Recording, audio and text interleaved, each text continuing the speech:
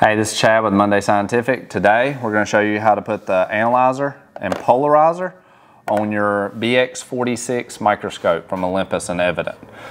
This microscope here has a dust cap.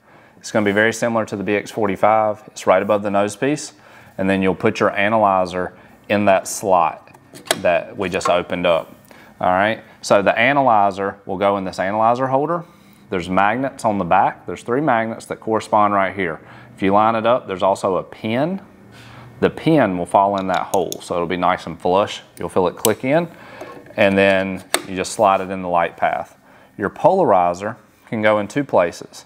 So it can go right here underneath the stage and underneath the diaphragm, and you can move it across the poles, but the more popular place is right here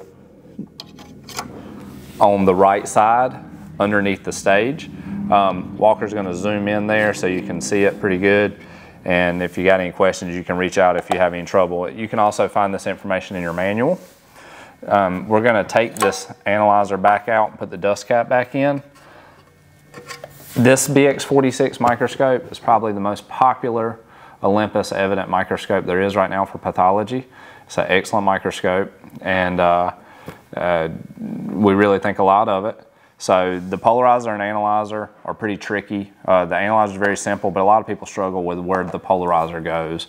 So if you have any questions, you can reach out to us at info@mundaymicroscope, and that's Munday with a U.com, or you can find these products for purchase at microscopemarketplace.com. Thanks.